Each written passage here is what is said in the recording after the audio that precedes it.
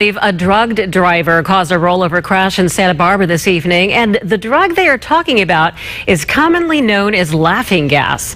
News Channel 3's Tracy Lair joins us live tonight from downtown Santa Barbara with more. Tracy. Paula, I am on Bath Street right near Mission where the tow trucks just cleared up the wreckage, and police say inside the wreckage they found canister of what some people call Whippets, other people call it laughing gas, but police say this accident was no laughing matter.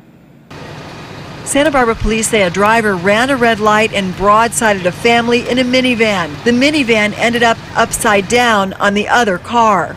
The collision happened just after 5 at the intersection of Mission and Bath Streets. A nurse in another car and neighbors rushed to help. I heard a child crying, so I did the best I could and tried to get him out of there.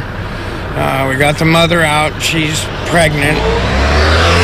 The father was on the other side. He didn't get hurt, but the baby bit its lip. The other driver hit the windshield. He didn't seem to be wearing a seatbelt. After firefighters pulled him out, traffic investigators noticed suspicious canisters inside his Kia. This is a serious accident, and it's serious because one of the people that was driving was probably under the influence of some kind of a drug, which we believe might be nitrous oxide. And so that's very serious to have somebody driving down the road and basically using that drug and then hit a family that's just driving down the road and minding their own business. Family members were conscious when they went to the hospital. Neighbors watching the tow trucks and the cleanup commended the people who helped. I was telling them it's like weird how everyone comes together in a bad event because I never had met any of my neighbors before.